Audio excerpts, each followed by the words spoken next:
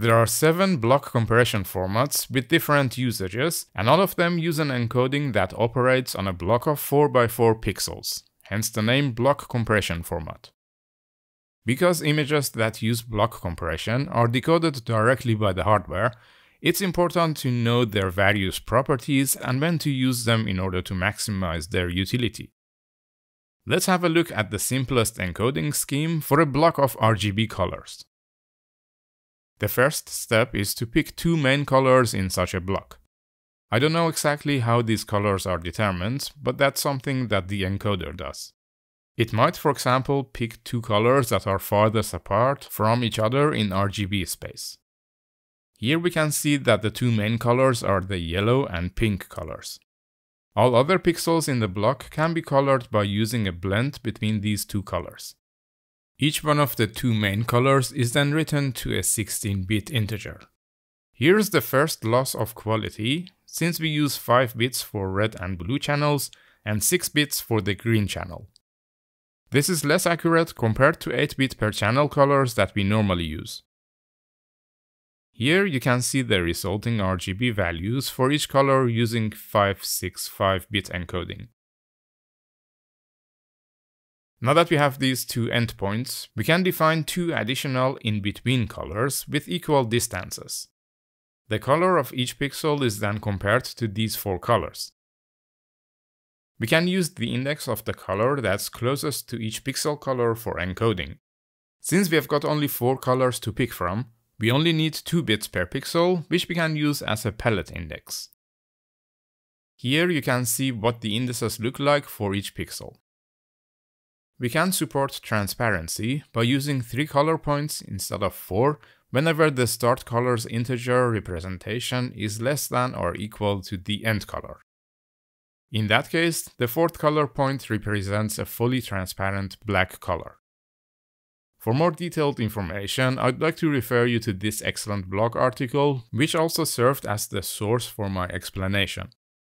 Please read this article to understand how transparency is encoded and how it affects color accuracy. The total size of the compressed block is the sum of 2 16-bit integers used for the color endpoints and the 2-bit indices for the 16 pixels in the block. This sums up to 8 bytes per block, or half a byte per pixel. In comparison, we would need 4 bytes per pixel for an uncompressed RGB block with alpha. So the compression ratio is 1:8. Not bad, eh? This is how BC1 encoding works. If we only have a grayscale image or want to use only one channel of the image, we can use the full 8 bits for the 2 main colors. This leaves us with 48 bits for indices and therefore 3 bits per pixel. And because we have 3 bits, we can define a total of 8 color points instead of 4, which results in much better accuracy. Again, the size of the block is 8 bytes, while we would need 16 bytes without compression. The compression rate here is therefore 1:2. This is the BC4 encoding. We can also encode 2 independent channels, which results in 16 bytes per block. This is 2-channel grayscale BC5 format. As I mentioned earlier, using transparency with BC1 format results in worse color accuracy, plus the fact that alpha is just 1 bit. So a pixel is either fully opaque or fully transparent, which results in ugly edges. We can get much better results by combining the opaque mode of the BC1 format for the RGB part with the high-quality single-channel BC4 encoding for the alpha channel. This results in 16 bytes per block and a compression rate of 1:4. This encoding is known as BC3 format. Now let's have a look at what we use each of these formats for. BC1 is best used for medium quality RGB textures without transparency. These are textures used for the base color of objects that are not intended for extreme close-ups. These textures don't contain a lot of variety in general, which can be encoded well enough using BC1 format. Think for example of a wall or a rock. This format can also be used for objects with transparency, which are far away enough to hide the rough edges. One format that I didn't mention is BC2, which is deprecated.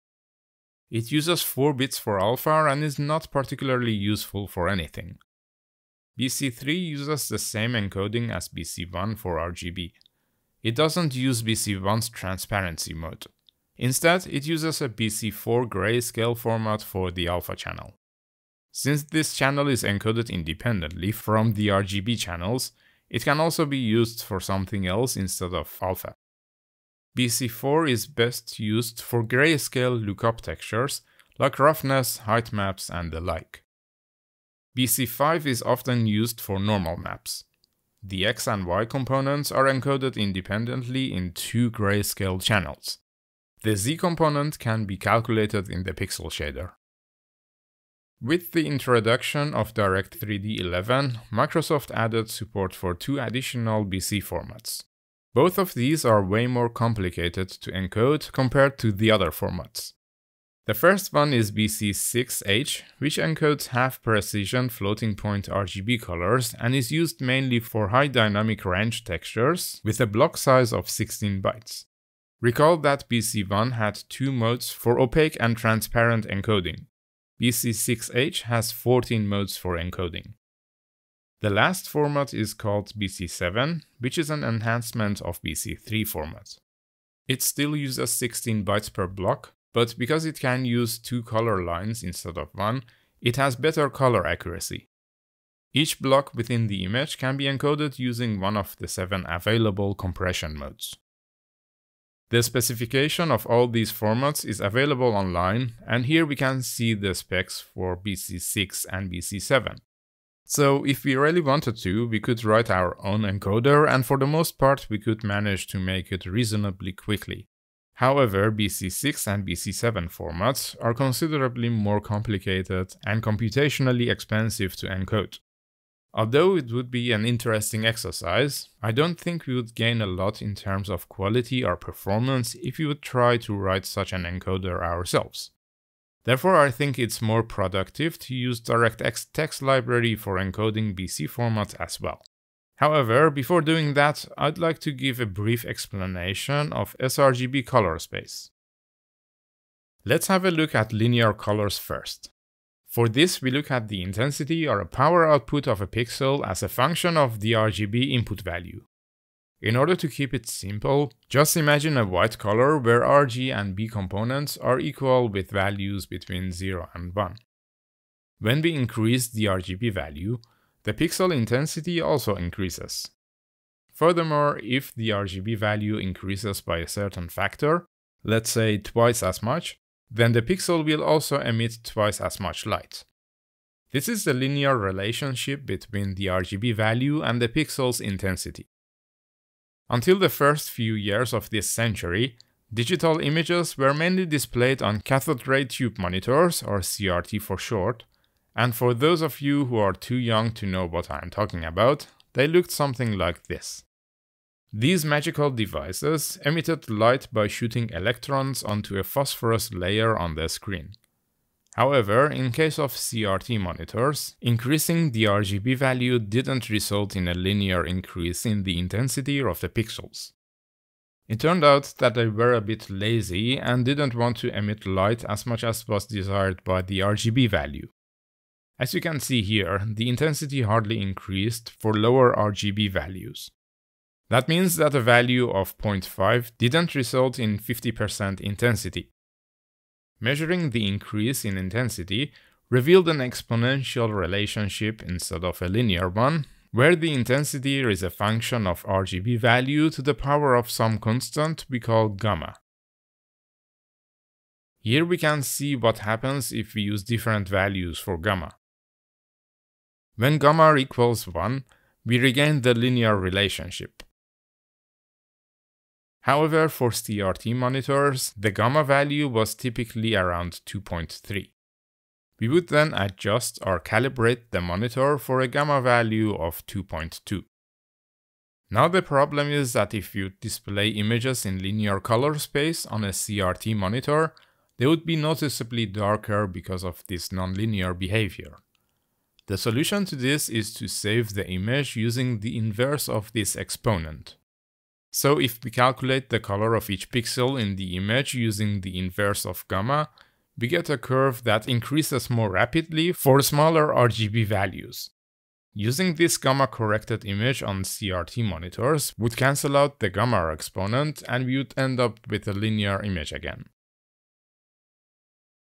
In 1996, Hewlett-Packard and Microsoft introduced the sRGB color space, which is almost the same as the Gamma 2.2 color space. The main difference is that it's linear for small RGB values. The exponential part uses a gamma value of 2.4, but if we plot this curve, we see that it closely matches the Gamma 2.2 curve. Here we see that it's slightly darker for the smaller RGB values, whereas it's just a bit brighter for larger values. Please read this article from Tom Forsyth about sRGB colors. Here we can also see the colors displayed side by side, where the left column displays linear colors, sRGB in the middle one, and Gamma 2.2 in the third column. I'm not sure if you can see this on your monitor, but I can see that sRGB is lighter for lower RGB values and a bit brighter for higher values. This is the exact opposite of what we would expect from these curves, and that's because we are visualizing the sRGB to linear curves, which we see here.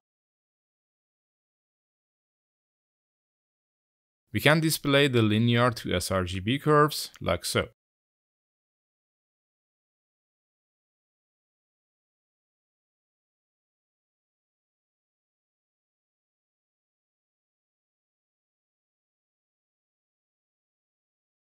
As expected, the linear color now looks too dark, and we can see that sRGB is a bit brighter than Gamma 2.2, but it's really hard to see the difference for lower RGB values.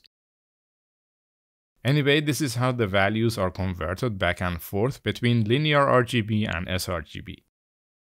One thing that I also need to mention is that most of us don't use CRT monitors anymore. However, modern flat panel displays don't intrinsically have the nonlinear intensity behavior of CRTs. They artificially match their output to the gamma curve, which can be calibrated to a value of 2.2, and that's how we can still use sRGB colors. Okay, so now we have textures in sRGB color space. How do we actually work with those textures? Well, let's have a look at texture categories. Not all textures contain color data. In fact, most texture types contain data that we use for calculations rather than for colors. For example, normal maps are not color textures. Although they can be displayed as colored images, they actually contain object space normal vectors. It's recommended to always save images that are used for color textures using sRGB color space, but we must never save data textures using sRGB. Remember that the distribution of values is nonlinear for sRGB, and that would at the very least mess up the precision of the data for different value ranges. When doing calculations that involve colors, it's most important that we always use linear RGB colors. In order to do so, the sampled sRGB texture values should be converted to linear space, and whenever we output pixels to an sRGB render target, we need to transform them back to sRGB.